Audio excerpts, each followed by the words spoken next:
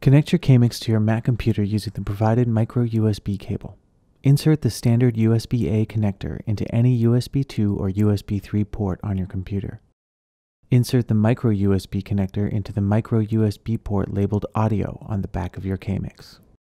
Power your KMix on by pressing the power button, then waiting for up to 5 seconds as the KMix loads. The KMix is ready when your 8 channel select buttons and the transport controls illuminate green. Now that your KMix is connected, open your favorite DAW or audio application.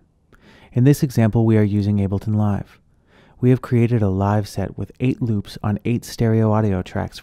Make sure that the KMix is selected as the MIDI input device. Click the Live menu, then select Preferences. Under the MIDI tab, make sure Track and Remote are both set to On for the input KMix control surface. For specific instructions for your audio application of choice, you may need to consult the software's manual. KMix has 3 banks of MIDI controls. To begin, select one of KMix's 3 banks by pressing and holding Shift and pressing the Transport Diamond Record button for Bank 1. Now all of KMix's faders, rotaries, and buttons, with the exception of the power and shift buttons, will send unique MIDI messages. In Live, enter MIDI mapping mode by clicking the button labeled MIDI. Map the transport controls by first selecting the play button in Live. With the play button selected, press the play button on KMix. Repeat this process for the stop and record buttons. Exit MIDI mapping mode by pressing the MIDI button again. Check to see that the mapping is functioning by pressing the play button on KMix. You should see the clock advance. Press stop on KMix to stop the clock. Next, we will map KMix's faders. In Live, click the MIDI button again. Select the fader for channel 1. Once selected, press the fader for channel 1 on KMix.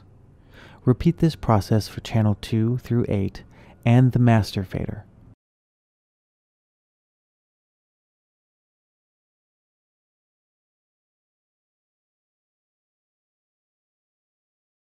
When completed, press the MIDI button in Live to exit MIDI mapping mode.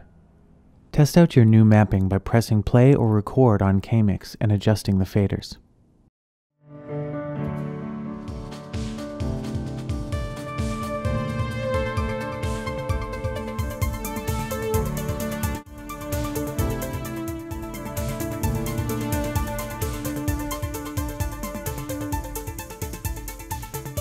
Enter MIDI mapping mode again to map KMix's 4 rotaries.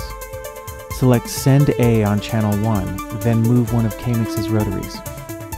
Repeat this process for Send B of channel 1 and Send A and B of channel 2.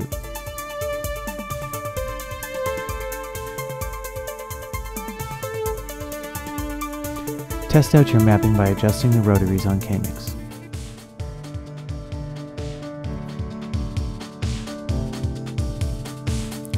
Repeat any of the above steps for KMix MIDI banks 2 and 3 for total assignable controls equal to 32 faders, 12 rotaries, and 87 buttons. For instructions on editing the MIDI information sent by KMix, please see the KMix manual and the KMix editor software for more information.